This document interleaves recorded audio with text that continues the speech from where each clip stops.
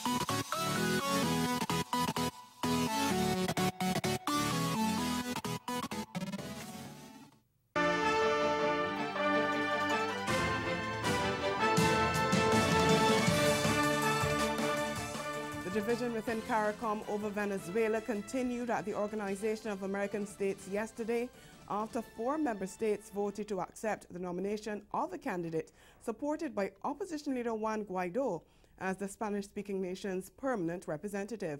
The Bahamas, Haiti, Jamaica and St. Lucia voted to accept Gustavo Tarrier as the National Assembly's designated permanent representative pending new elections in Venezuela. But Antigua and Barbuda, Dominica, Grenada, St. Vincent and the Grenadines, Suriname joined Venezuela in voting against the measure.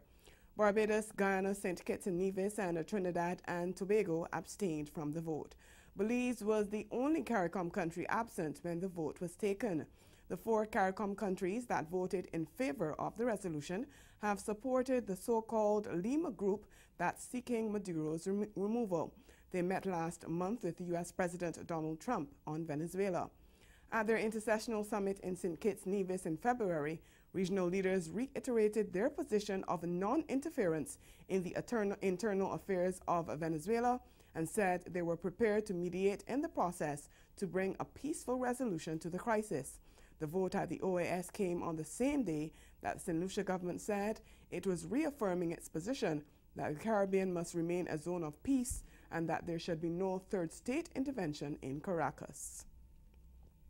The Cayman Islands Court of Appeal is expected to deliver a judgment later today in government's application for a stay in a ruling that legalized same-sex marriage. In a ruling on March 29th, Chief Justice Anthony Smelly ordered that Section 2 of the marriage law be changed to state that marriage means a union between 2 people and not necessarily between a man and a woman.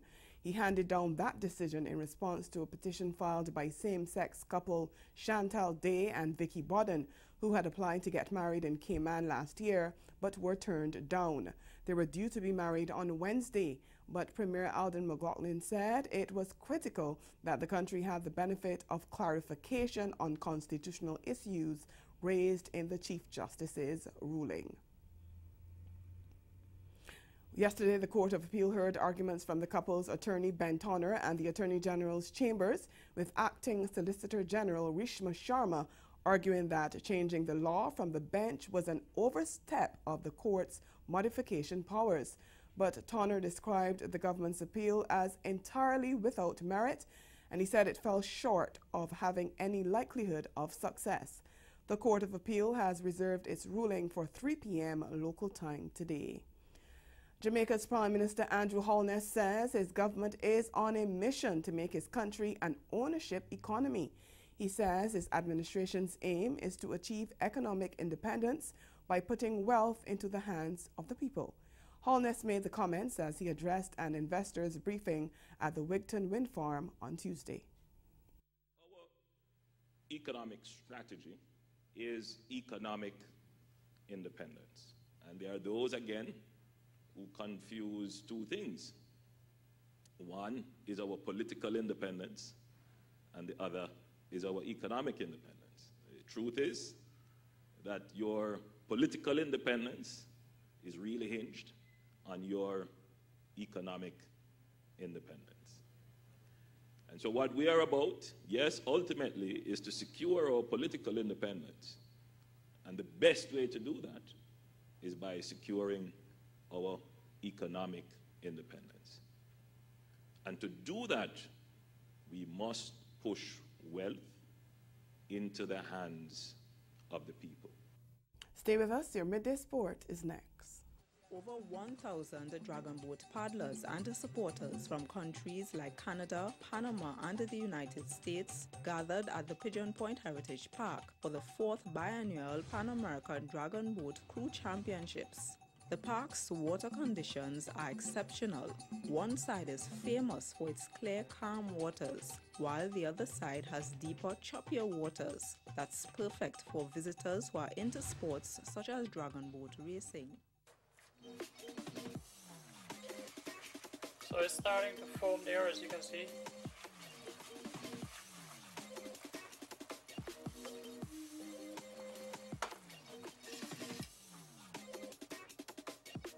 Now you want to throw this very slowly and gently. So now we're going to add our cake mixture to this here. You don't have to let it cool off, but just add slowly.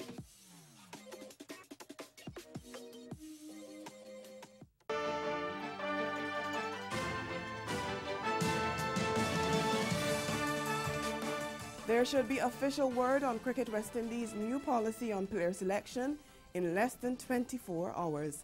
CWI has given notice that new President Ricky Skerritt, CEO Johnny Grave, and Director of Cricket Jimmy Adams will engage the media regarding CWI's policies tomorrow morning at the Coolidge Cricket Ground in Antigua.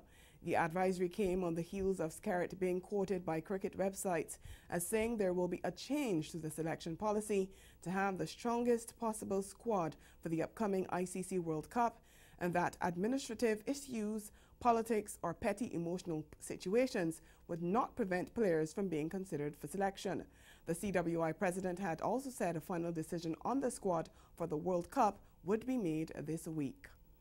Tennille Campbell has become the first Trinidadian cyclist to win a stage in the UCI road race. After finishing third in the first stage on a Monday, the 21-year-old, who's representing the World Cycling Center team from Switzerland, claimed a victory in stage 2 of the Women's Tour of Thailand yesterday. She finished in 1 hour, 30 minutes and 19 seconds. CNC3 Sports' Robert Dumas has the details. 67-kilometer course suited Campbell's aggressive sprinting style as she bided her time throughout in the midst of the peloton. She made her move near the end where she edged out her World Cycling Center teammate Marlon Russa.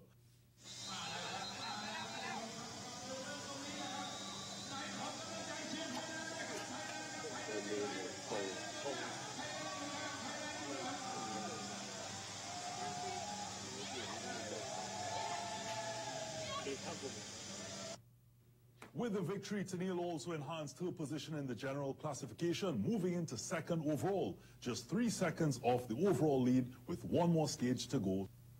Well, Jamaica has been drawn in a tough group for the CONCACAF Beach Soccer Championship to be staged May 13th to 19th. It was pooled with 3 tough Central American teams, host Mexico, along with Costa Rica and Guatemala in Group A in Monday's draw, which sorted the 16 participating teams into 4 groups. Trinidad and Tobago, Turks and Caicos Islands, and the U.S. Virgin Islands joined Panama in Group B. The Bahamas, Antigua and Barbuda, and Bonaire are in Group C with the United States, and Belize, Guadeloupe, and Guyana are in Group D with El Salvador. And that's the Caribbean in 10. Join us again this evening at 6:30 for Caribbean Newsline. Good afternoon.